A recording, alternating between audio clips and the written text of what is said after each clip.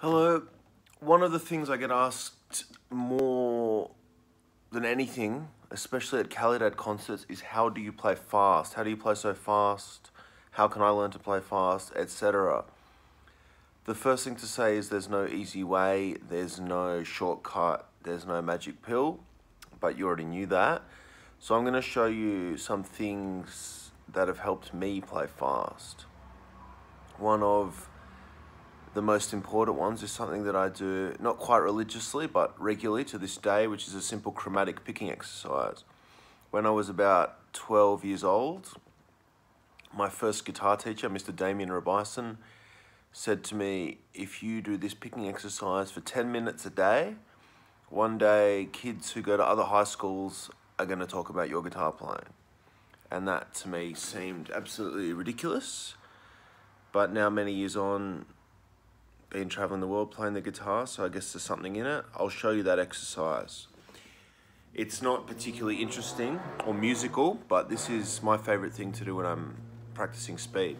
So the pick, I'm using a Dunlop 1.14 millimeter pick. That's quite thick. I like my picks quite thick. I like to be able to just bend them a bit, but everybody has their own style, so don't take from what I do, but that's just what I use anyway, is a thick pick. Thin one might even be faster for a lot of people. Pick is held pretty normally. Once again, different people hold the pick different way. I hold my pick pretty normally. It's not quite at the end, but not too far up either. The pick is a lever, so the pick is kind of making your fingers longer. So you can just see it's a pretty standard pick hold. And we're going to do alternate picking, so we're going to go down, up, down, up, down, up.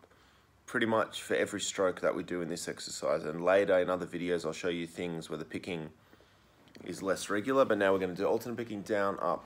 And all we're going to do is play a chromatic scale. So every note we're going to go 1, 2, 3, 4, down, up, down, up, down, up, down, up, and just go across the strings. Down, up, down, up, down, up, down, up.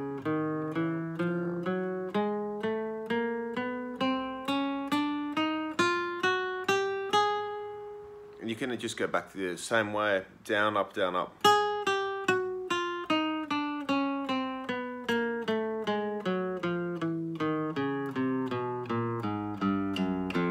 You can move this exercise around the neck, and in fact I encourage you to move it around the neck. Each fret of a guitar is a very slightly different size, so it's really important to train yourself in all the different frets.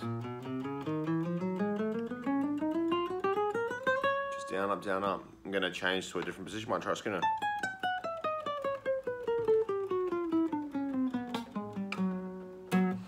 It's really important to play very precisely. So when you want to learn speed, if you train your fingers and your ears and your body and your muscles to play in a sloppy way or a scrappy way, you'll A, never get particularly fast, and B, what speed you do have won't sound particularly good because it won't be precise. So precision is really important. So when you're doing these exercises, paradoxically, even though we're here to practice speed, we're not actually practicing fast. We're practicing slow or mid-tempo and making sure that every note has a clear, clean sound. And when you want to get faster, over time with your practice, your muscle memory, your body will just know how to play this stuff, the picking and the left hand, and you'll just get faster naturally. Another really nice way of doing a similar thing is with the minor pentatonic scale. That's only 2 notes per string. That was a bit sloppy.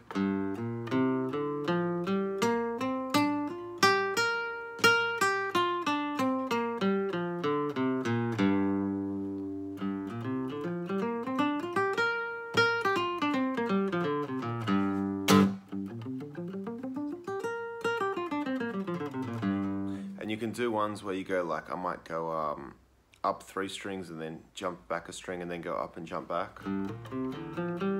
That was sloppy.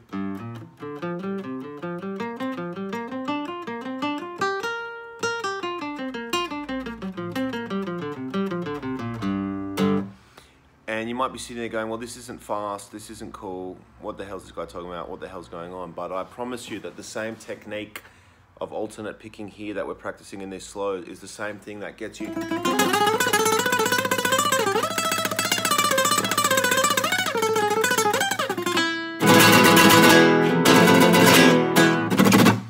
quite extreme speed. Is just down, up, down, up, down, up, practiced for many hours over many years. Good luck, let me know how you're going. If you want more tips, I'm happy to give them. If you give some suggestions how the lessons can be better and more helpful to you, I will be very happy to upgrade the lessons in that way. Happy practicing, thanks for staying in touch, please subscribe, see you later.